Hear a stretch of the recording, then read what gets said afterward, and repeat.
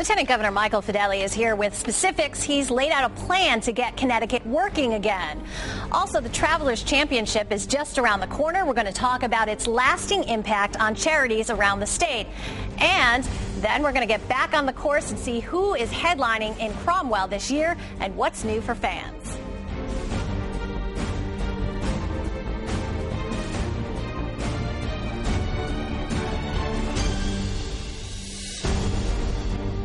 Hi, you're watching The Real Story. I'm Lori Perez. The candidates in the crowded field running for governor are trying to distinguish themselves. All say they're going to make the state a better place to live and work. How they'll do it is where they often part ways. 11 candidates for governor, 7 Republicans and 4 Democrats, went head-to-head this week in back-to-back debates at the UConn Law School in Hartford. We have an extraordinary opportunity now to put in place good governance. And good governance is based in accountability. I think it speaks volumes that you're having an opportunity to see this number of candidates interested in taking on this challenge. A lot of candidates with a lot challenging them, of course, on a university campus. The first question for both debates would be about tuition, how to keep it low. We asked the question about affordability in higher education. I think that the point is that we don't treat it as a cost. We treat it as an investment. I'm going to say one thing that's completely unpopular, and I'll be lucky to get off campus alive.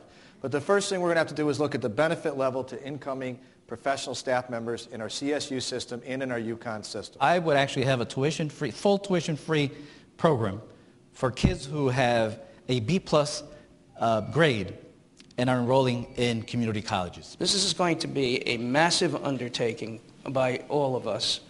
We have to balance the budget. We'll probably end up financing some of it, as we have in the past. But this will be the most difficult year in Connecticut history. The next question stayed on the money theme. Can you fix Connecticut's $4 billion deficit without tax increases? Revenue is not the answer. That's the easy cop-out. That is the cop-out that's all the time. Or we can just raise taxes and do that. We cannot do that. We have to do a line-by-line look at the budget. We do not have a revenue problem. We have a spending problem. Businesses that go through down cycles frequently take 5 or 10% out of their overall budgets in a down cycle.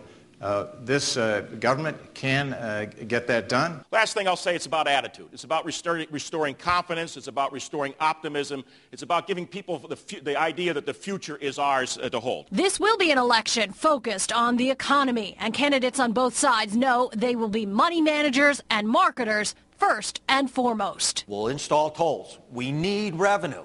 We cannot address this issue without revenue.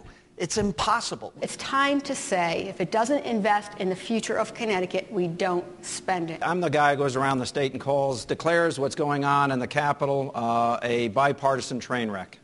We have tolerated the creation of structural deficits that have absolutely nothing to do with the downturn in the economy.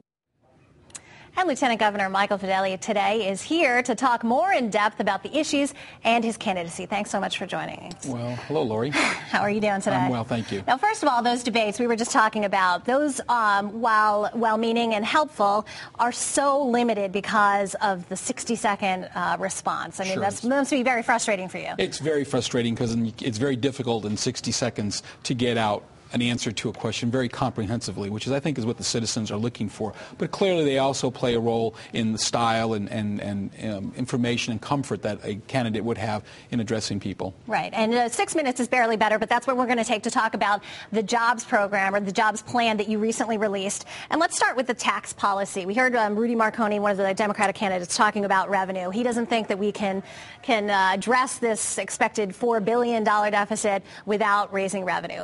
Talk about the possibility of tax increases. Well, there aren't any. I mean, that's the interesting thing, and I'm not surprised to hear it from Rudy, and actually not surprised to hear it from Democrats. I mean, that's one of the reasons we are where we are. We spend way too much more than we take in. When you give the democratically controlled legislature more revenue, it's going to disappear. If you go back to the income tax days, we pass an income tax, we're never going to have worry about anything. Here we are today. We've spent that money. Government is the only thing that's grown. So we need to take a look at our spending side first before we even look and talk about revenue. If we do that first, which has been the traditional way of attacking budgets in this state, as Lieutenant Governor, and actually when I served in the legislature for 10 years, we are going to head down the same path and bigger problems down the road. And while I would agree with that you do need to address spending, won't that just take care of getting us in more debt? But how do we address the hole that we're already in? Well, I think, as I said yesterday during the debate, you really have to sit down and go line by line, look at what we're spending money on, saying, is this the right investment for our state? We don't do that. We pass budgets, or we actually pass programs in our state. And at the end of a year, no one ever goes back and says, well, did this program do what it was intended? In business, when investments are made in whatever they do, they look back a year later and say, did we accomplish what we did? If they did, they continue to invest in it, maybe grow it, and continue on. Or they get rid of it. We don't do that in government. Well, so why don't we do that? I mean, that's a basic we economic do that. principle. And that's clearly something that would be done in the Fedele administration. We would look at it, every program, if we did pass programs, irrespective if they cost us money or not, and say, are they working? If they're working, great. If they're not working, why not? And if it's not worth fixing, let's get rid of it. The other thing that I've proposed is, as you know, in our legislation, we sometimes ask for a fiscal note on a bill so that the legislators know what the impact financially is on the state. I'm saying that we should also, on any bill or amendment that affects businesses, we should put an economic note on there. How many jobs are we going to gain? How many jobs are we going to lose? What's it going to cost businesses in America? And I'm sorry, in the state of Connecticut, because that's very important as we go forward. Right, kind of a cost-benefit Absolutely, analysis. So that the legislators, when they're looking at this, say, gee, if I pass this, here's the impact to industry in Connecticut. Is it a positive or negative impact, and what's it going to cost overall? So let's get back to cutting. I mean, are you already seeing programs that if you were governor that you would say, okay, that right there is an example of what we need to cut? Sure, I'll give you an example, and it was actually, again, brought up in our discussion yesterday at UConn. If you look at our state, Connecticut State University system, we have Eastern, Western, Southern, and Central, right? Each one of those universities has a president, a chief financial officer, administration, curriculum, and so on and so forth. They then report to a central office. Well, that central office costs us $6.5 million. So my question would be, why do we need a central office of $6.5 million when you have each university, in theory, standing alone, performing? And then, quite frankly, you could also say, why do you need 4 different curriculum directors when, in theory, they have the same curriculum, per se? But I've heard kind of that same argument on the local level with school budgets, which are so tasked this year as well. And they're saying, for example, when a town has 2 high schools, they're saying, well, why do we need 2 heads of the history department? Whatever curriculum is developed at this high school, we should install at this high school. And the thing, frankly, that it comes down to is people are hesitant because that means that someone's going to lose their job or someone's going to lose their, so-called position as the chair of the history department. Well, but I mean, if you look at any budget in business and in government, your largest line item is personnel and benefits. Yes. Okay? So what we're saying is there are going to have to be some cuts. There are going to have to be things you look at. It's an unfortunate thing. But also there are opportunities. And another example you asked about where you would do it. If you look at social services, in the 3.5 years as Lieutenant Governor, I've been out there to group homes and not-for-profits. And I can tell you, in many cases, those group homes and not-for-profits do a much better delivery of service than we in government ever do. So the question is, should we be in that business, and should we not let private providers and group homes and those not-for-profits do that business? Now, if you then take that business and move it into the private sector, they're going to need more employees. Those state employees can be part of that world. Right. Interesting. And I'm sorry because this is going by so quickly already, but let's get right to what has been called in the past the brain drain, because you have some good ideas, some interesting ideas about how to keep grads in Connecticut. Sure. Well, the first way to keep grads in Connecticut is make sure there are jobs here.